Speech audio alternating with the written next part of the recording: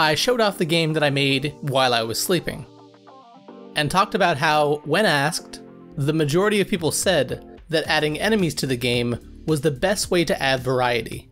So, that's what I did. Firstly though, I finished up the bees, and now it looks like this.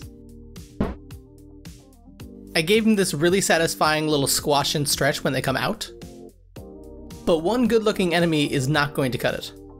So I went off and made the slime, because every game needs a slime enemy. I just did the same thing as the bee. I made a very basic blob with Kenney's creature mixer, and then I shrunk it down to be slime size, and tweaked it a little bit with some squash and stretch in the animation to make it look like it's jumping. And then I put it in scene, and made it move only while it was doing the jump animation. And then I shared this on Twitter and our Discord, and everybody was saying that it was too cute to kill, which made me wonder if I should just give it like angry eyebrows or something. But I figured that would have the opposite effect. And then if you have one slime, you need another because otherwise it'll be lonely. So I stretched it out and made a big slime, which was a little bit awkward, and it kind of came out like a big square almost with like round edges. And then I copied over the code from the bee, so when you kill the slime enemy, it spawns a bunch of little slimes. And I made it so that the big slime drops a health point, and each of the smaller slimes drop a point. So killing each one feels a little different.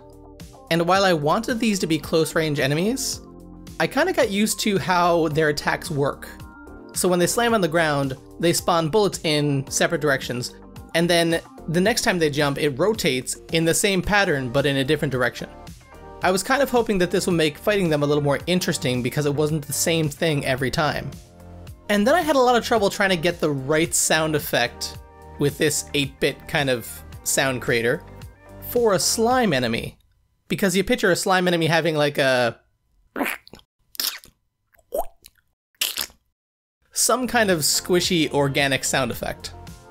But eventually I got something that was close enough because I want to get a game made, right? I don't want to spend forever getting the perfect sound effect or the perfect art.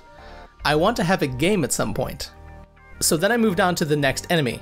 And for this one, I used a quirk of the creature creator, where if you move the body and the legs apart, they eventually separate.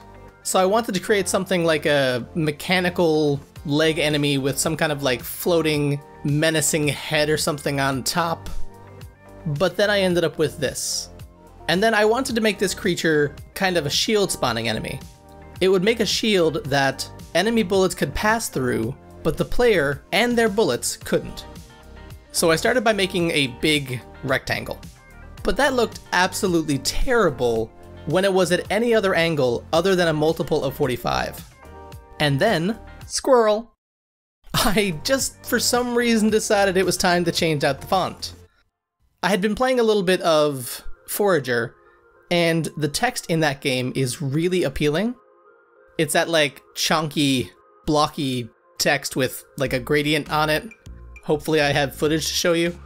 So I went and found a bitmap font editor, grabbed a free to use font, plopped it in, and then added an outline to the image that was created. And now the font looks like this, which doesn't quite match the way the game looks, but at least now it's not blurry, and I really like how the damage number looks. Okay, back to enemies. So the shield enemy had a wonky shield, and on top of that, Z-ordering with something that big and long would have been kind of a nightmare. So I decided to make several objects to act as the shield, and they look like this, again using a blank capsule thing from Kenney's creature mixer. And I really like these because when you shoot them, they have like a little wobble. And I used a tween for when they spawn in and out, so they kind of look like they come up from the ground and then shrink away again. And then before I moved on to the next enemy, I had a look at the loot bag enemy, and that was no good. So back to the creature mixer. I made something that looked like this. Then I gave it a backpack with some yellow sticking out the top, which should tell you that it's points. And then I tried to give it this animation where it does like squats and prepares to jump away, but I had my angles mixed up. But then I got that working. And I stopped, in the name of love, to do some playtesting. I slotted the enemies into the rotation and looked around for some playtesters. And the only feedback that I got was that the imp, the big heavy enemy, was just kind of meh. So, back to the creature mixer. And then I imported that into Aseprite, broke it into its different animations, and moved the wings down as the character jumped up, and made them stretch by just 2 pixels going down and then 1 when it landed. And I was really happy with that. Until somebody said something that I'm forgetting exactly what it was they said now. But basically I ended up taking out the frame as they fell, so they jumped up slowly and immediately slammed down. Which, after adding a little bit more to the shadow, made for a really good impact. So then I put that into the game, and changed the bullets to like a shockwave type thing, and now it looks like this. And now to really speedrun making enemies. I'm going to make variations. So I'm going to take an existing enemy, change something about them, and then voila, 2 enemies.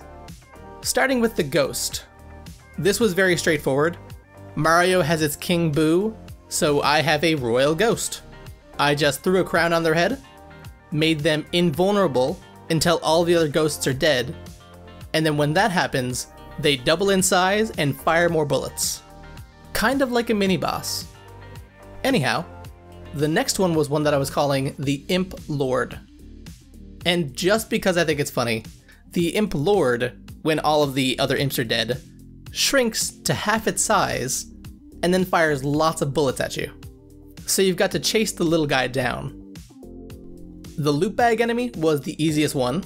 I just copy, pasted, changed the color of the stuff in the backpack, and then changed a couple of variables around to make them drop health instead of money. Done. And then the next one gave me a lot of grief. Mostly because I was trying to make new art, which is what I said I was not going to do. So this was going to be for a spider's nest. Basically the beehive's code, but swapped out for a spider. So the first thing I did, which I immediately regretted, was looked up spider nest online.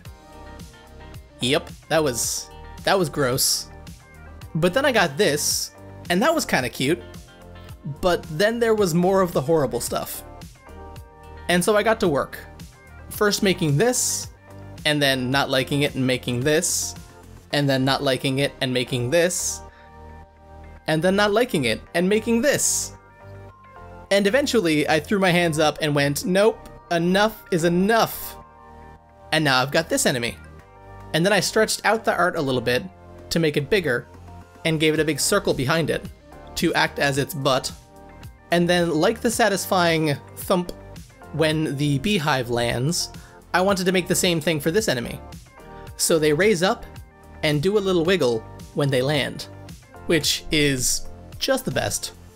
But also doing it this way, having it as a spider and not as a static thing like the beehive, it feels like a whole new enemy, and literally all that it does is try to get away from you if you're too close. And then the last variation was for the slime. I really wanted the slime to be a melee enemy, so I made a variation of the slime and just turned it red. And so when the slime jumps and lands, it creates a spray within a small spot now instead of taking over the entire map. But to compensate, it jumps a lot farther. So this one actually has a chance of landing on you. And I was considering making a wasp enemy, but I really want to move on to upgrades. So firstly, if you could just do me a favor and put in the comments an upgrade that you enjoyed from Binding of Isaac, or Nuclear Throne, or Revita, I guess, which I've been playing recently, that would be very appreciated. But for now, I hope you enjoyed that video, and if you did, be sure to do the whole YouTube thing, and a huge thank you to my patrons. Because of them, my coffee cup is full. And I can even afford sugar. As always, the links to all the cool places that I hang out are down below, and if you decide to click on one, then I'll see you there.